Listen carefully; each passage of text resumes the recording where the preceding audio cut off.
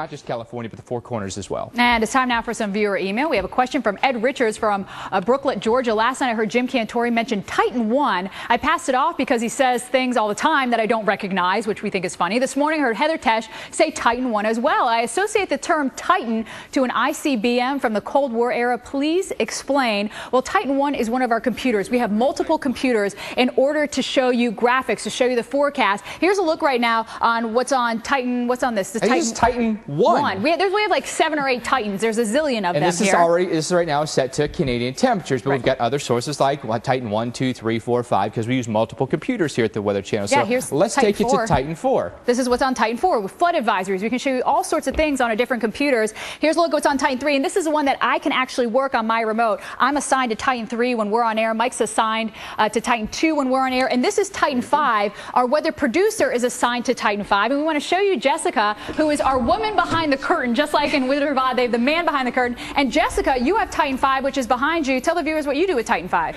I basically just keep you guys updated with whatever weather is current, show the active tornado warnings, severe weather storm warnings, whatever's going on, I keep it up on Titan 5. On the radar a lot. What I like about Jessica's workstation, because she shares it with a lot of other weather producers, you see right here?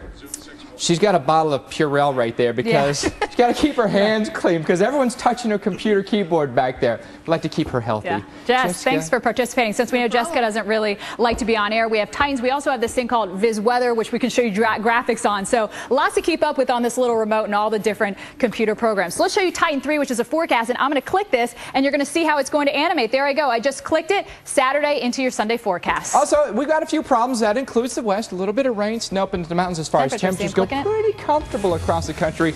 The warmest air is in the south with 61 in Dallas on Sunday. Well, as Mike just mentioned, we are going to see snow hitting the west, fresh powder for Valentine's Day. And Australia has been grabbing a lot of headlines for all the wrong reasons, including wildfires. But now, Australian celebrities pitching in to help with relief efforts.